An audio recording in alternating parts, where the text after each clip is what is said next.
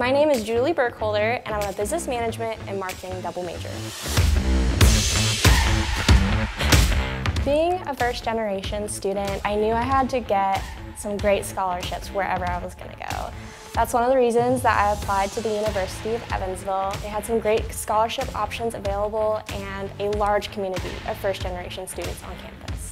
By far, my favorite experience in all my classes is through my entrepreneurship class that I'm taking right now. We actually get to go through the process of what it looks like to start a business from scratch. Every single thing that you could think of. This has been super beneficial for me. It's been my favorite class because someday I aspire to own my own business, and I've always been interested in entrepreneurship and leadership in general.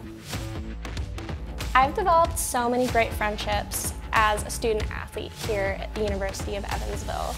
We've gone through so many terrific times, and we've also gone through challenges together. However, all of that has taught me so much about leadership, about having a positive mental attitude, and being able to get things done as a team. The hardest part about being an athlete is definitely managing athletics with being a student first.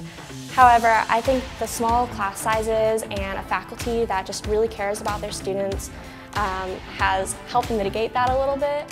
And they always understand that I am doing my best to be a student first, and I'm more than welcome to come to them if I ever need help. I am extremely proud to be a student athlete for the University of Evansville.